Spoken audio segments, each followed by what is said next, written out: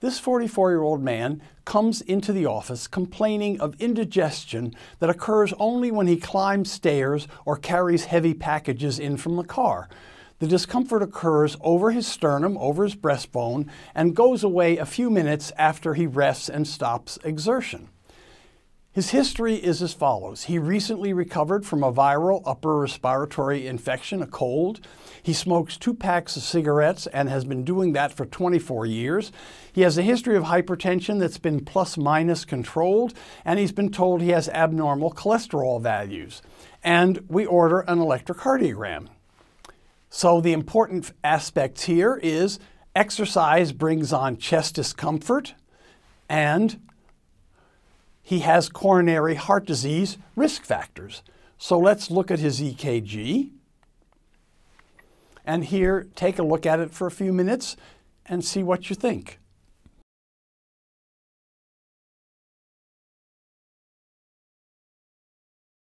So this ECG has some abnormal ST and T waves, but it's really non-specific. It's not like the last one where we saw the nice squared off ST segment depression.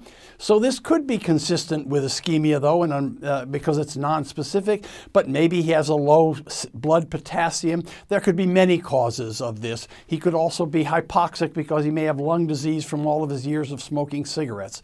So the ECG doesn't show us a myocardial infarct, but it does show us some abnormalities in the ST and T waves. And as said, there could be many causes. Ischemia, drugs can sometimes do this, hypoxia, as I mentioned, sometimes infections. There could be central nervous system disease, a stroke, many, many others. So it's not a specific ECG.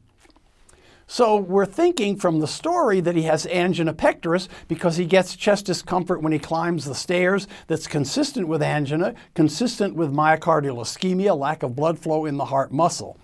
So what are the diagnostic tests that we could do? Well, we could do abdominal ultrasound, but I don't think we're going to do that. We could do a CT coronary calcium scan. That would tell us if there's atherosclerosis. Or we could do an ECG exercise test. That's probably the best test to start with, an ECG exercise test. If the patient didn't want to do that, you could do coronary calcium and see if there was a lot of atherosclerosis there. The abdominal ultrasound might be done if the coronary workup turned out to be negative and you were looking for peptic ulcer disease, or like the last case, a cholecystitis or a cholelithiasis, that is stones in the gallbladder.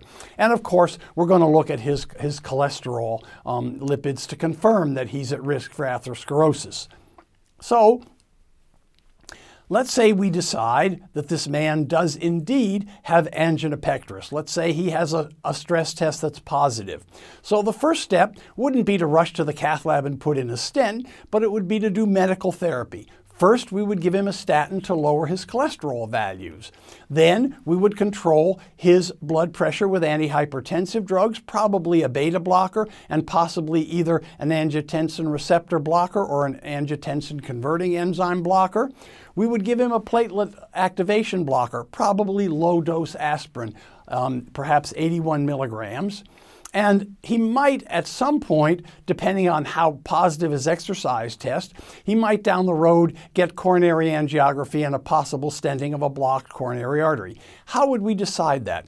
We would look to see how nasty his exercise test looked. If at a very low level of exercise he had marked ST depression and severe long-lasting angina, that would push us in a direction of angioplasty because we would be worried that there was a lot of myocardium not getting blood flow. But suppose the medical therapy worked. His angina goes away or his chest discomfort goes away. He leads a normal life. He gets his cholesterol level down and he's perfectly happy. The long-term results are just as good with medical therapy as with angioplasty, so we wouldn't rush him to angioplasty. And of course, we'd want to work with him for smoking cessation. If he continues to smoke, his likelihood of having a heart attack or living a long time is markedly reduced, and usually we refer such a patient to a cardiac rehabilitation program where there's education, graded exercise, and where the exercise physiologists and the nurses watch the patient carefully to make sure that when he exercises, it's safe.